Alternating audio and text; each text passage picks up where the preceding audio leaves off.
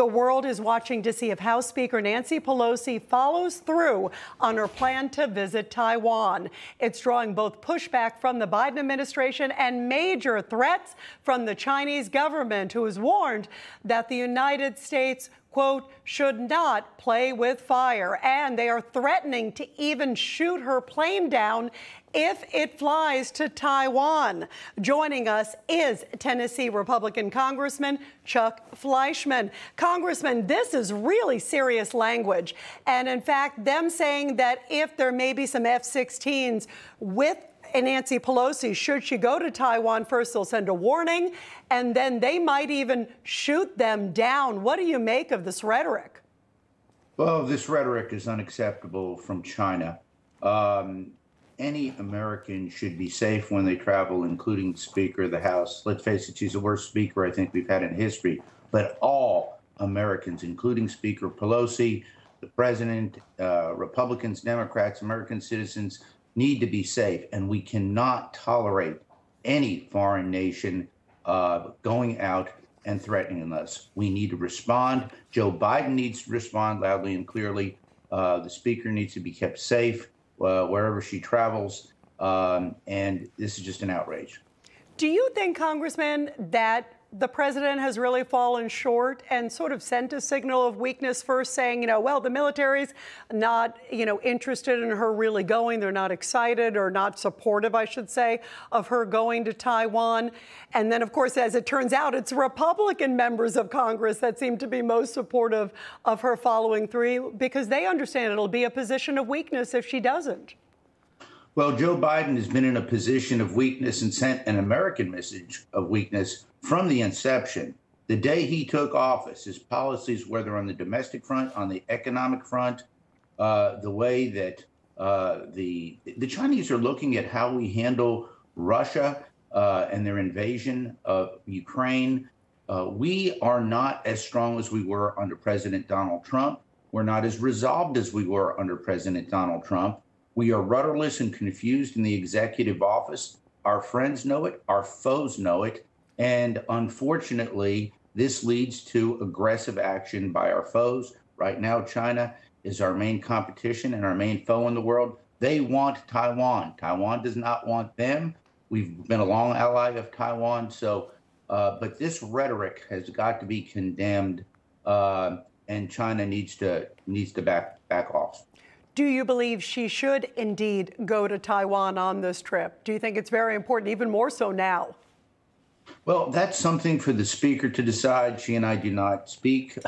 I disagree with her domestic agenda, which has been an outrage. Yesterday, we got another ridiculous assault ban. We're just getting buried in radical left-wing agenda in the House. But that's got to be her call. Just as Senator Schumer would make his calls, or Biden.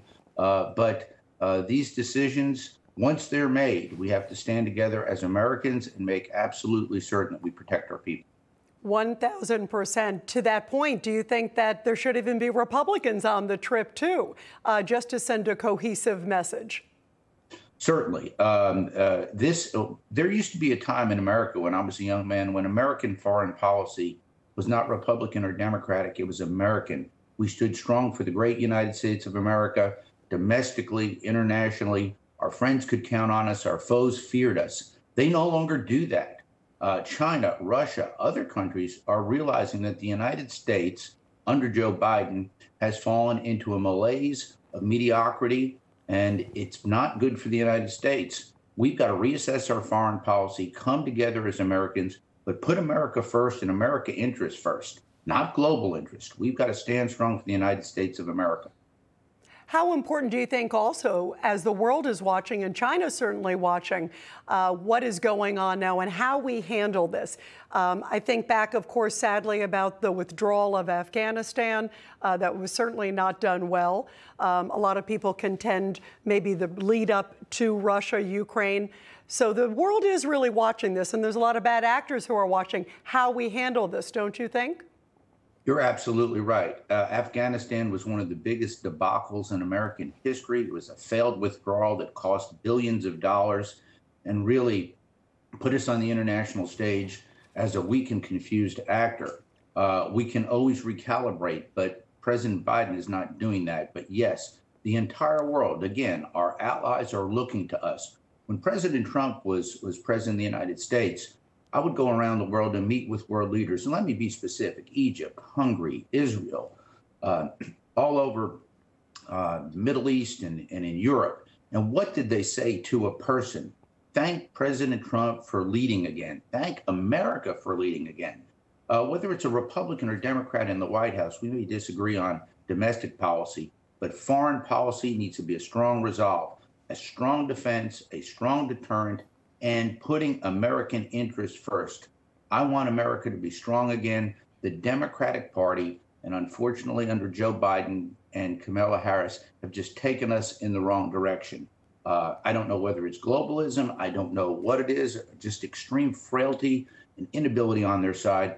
We've got to cure this in November. Let me go back to this point. We need to elect Republicans in the House. We're going to do that. It's going to be big. But please, if you're sitting in a state where you've got a Senate race, vote for the Republican senator, whether it's BBB or the next scam of the day from the Democrats, including Joe Biden giving in on BBB, which is an outrage.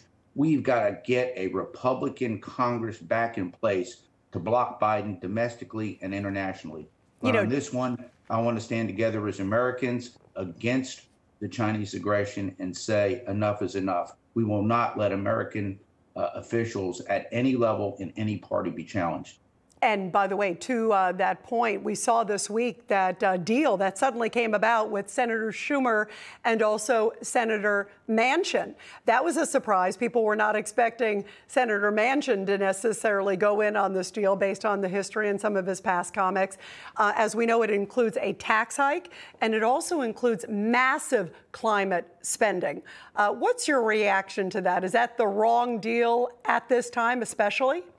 It's the worst deal at this time. Let me be clear. And unfortunately, the Democrats, whether it's Biden, Pelosi, Schumer, the radical left, they have an agenda. And that agenda could not be more bad for this country in any way.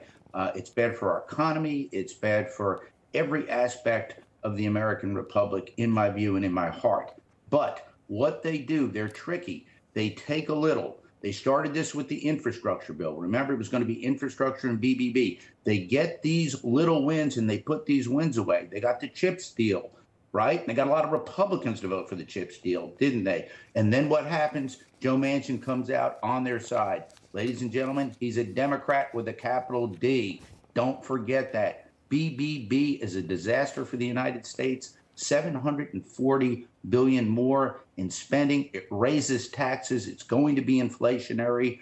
It's another political ploy by the Democrats to save not only their falling agenda, but their falling chances in the polls. They know they're way behind. They know they're losing. So what are they going to do? It's plain and simple. They jettison to their base because they've got to make sure that their base at least comes out. They're going to lose, but if they lose their base, they're going to get wiped out. So this is another ploy, but it's bad for America. All right, Congressman Fleischmann, and again, a big concern to middle of America because those tax hikes are going to trickle down not just to businesses, but of course, the average American. Thank you so much for being with us on such an important day. Thank you, Congressman.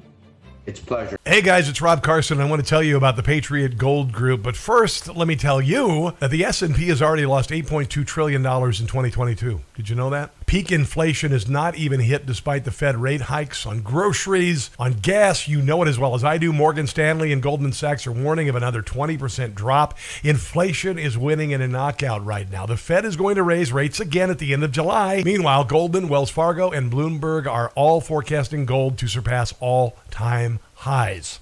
If you want to invest in gold, call 888-936-2373 now. Call the Patriot Gold Group today and ask about their no-fee-for-life IRA. Sounds like a good deal, don't it? Here's the number, 888-936-2373. 888-936-2373 for the Patriot Gold Group.